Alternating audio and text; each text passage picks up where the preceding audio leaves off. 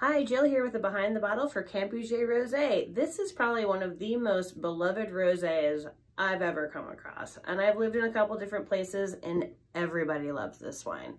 It comes from the Languedoc. It's called the Tradition Rosé. It's really inexpensive and man, it's just always super pleasant. There's actually some people I know that just exclusively drink this during the summer. Like they don't want anything else. It's mostly Syrah with a little bit of Grenache. It has a lot of like red berry fruit going on in it. I mean, it's just great for everything.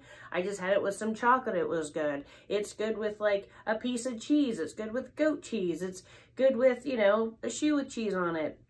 I mean, it's just like your everyday picnic. Like no one's going to be mad at this wine. This is just a great wine. It comes in a stealth enclosure. It's easy to open. Yeah, I mean, highly recommend the Campuget Rosé, but you probably already had it and already know that. Either way, cheers to the Campuget, to Franklin, and enjoy rosé this summer.